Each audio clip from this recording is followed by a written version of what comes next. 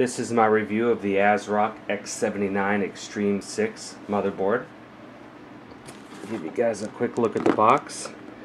This is the Game Blaster edition. PCI 3 X79 chipset. Let's look at the bottom. Socket 2011.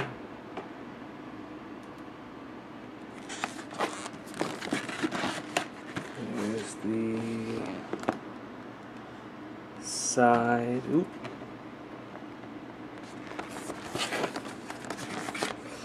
Top and the back.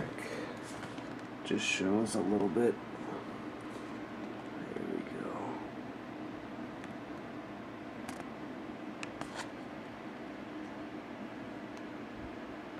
I'm pointing out some of the features of the motherboard. And there is about the Game Blaster.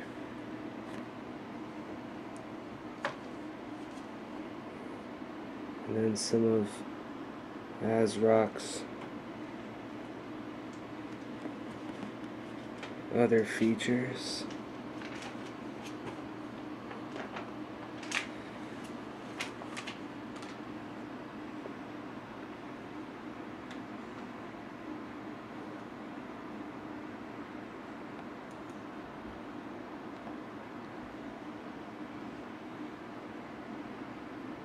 And then on the bottom, what other people have said about this motherboard. Okay, that's the outside. Now let's get into the inside. Okay, first things first, flip the top and set that off to the side. Okay, so got the rear I/O shield. Got a software setup guide. Here's the installation guide for the motherboard. It's in many different languages. Here's a driver disc. And we have if I can just get it open. Okay, there is a Sli Bridge. And then this is a three-way Sli Bridge. There's a back panel USB 3.0 PCI slot if you choose to use that. We've got SATA. There's two in here and two in here. So we've got a well outfitted there. And then this is a front panel USB 3.0. This can also be taken apart and then used in the back with this one. And then it's got the there it is, the header in there. Here's the Game Blaster, an ASRock exclusive. It's just a little PCI 1 slot, and then it's got a premium audio as well as a secondary Ethernet port as well.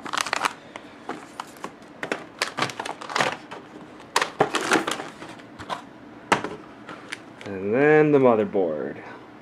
Let me get this out of that protective bag. And there's the motherboard out of the anti-static bag. It's got a nice foam padding around it, and which covers most of the bottom as well too. I'm not sure why it leaves out that center part, but. And then taking a look, first of all, we've got a 24-pin connector up here. And then we've got 8 DIMM slots. There's the socket for the processor. And up top there's an 8-pin processor power. Up here we've got a fan header there. And coming along down We've got a Molex power here for PCI Express. Then we have 1, 2, 3 PCI Express 16, 1 PCI Express by 1, and 2 PCI slots. Coming along down here, we've got, let's see, I'll bring the board up a little closer. There we go. We've got HD audio there.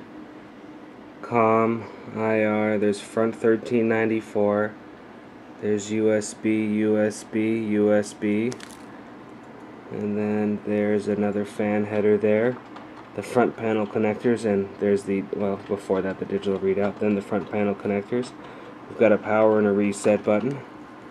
We've got another fan header there, and another fan header there, one is the 4-pin. And then we have Sata ports. There's 2, 4, 6, 8 total Sata ports.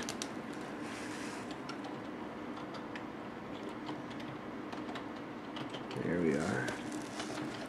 Here is the cooler for the Sli Bridge. And this X fan, it claims it only comes on when it needs it. So under normal circumstances it should be silent. There's a USB 3.0. There's another SATA 3, 6 gigabits a second. And that pretty much will round out the board. Oh, at the top there we've got a CPU fan header and another 3-pin fan header. So I'll kind of zoom in again and we'll take another run at the board for all you guys. Well, rather guys and gals.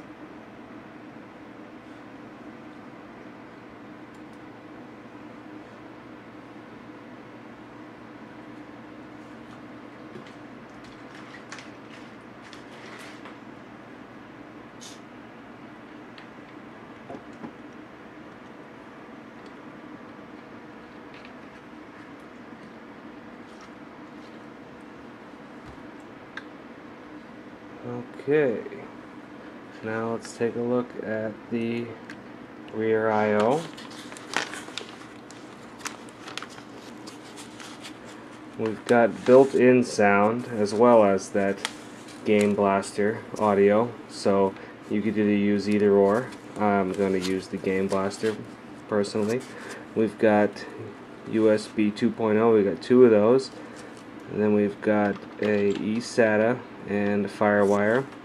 There's 2 more USB 2.0s, and then a gigabit LAN, 4 USB 3.0s.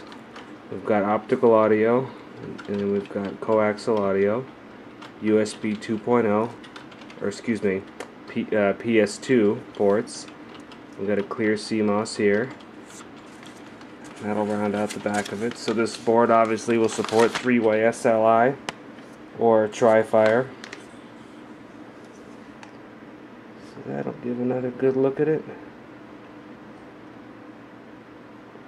Okay, so that is the ASRock Extreme6 motherboard, socket 2011 X79 chipset. I'm going to be using this in an upcoming build, and we're going to be putting the 3930K in there.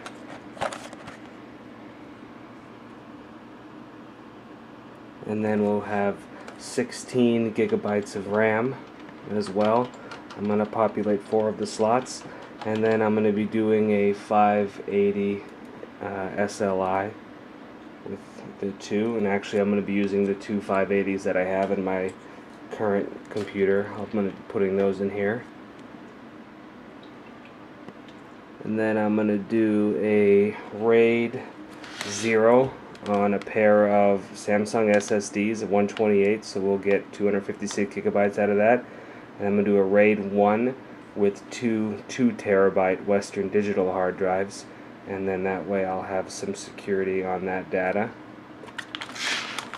So I will start getting on that build, and I'll probably be doing some more videos with that particular build. And as always, thank you for watching.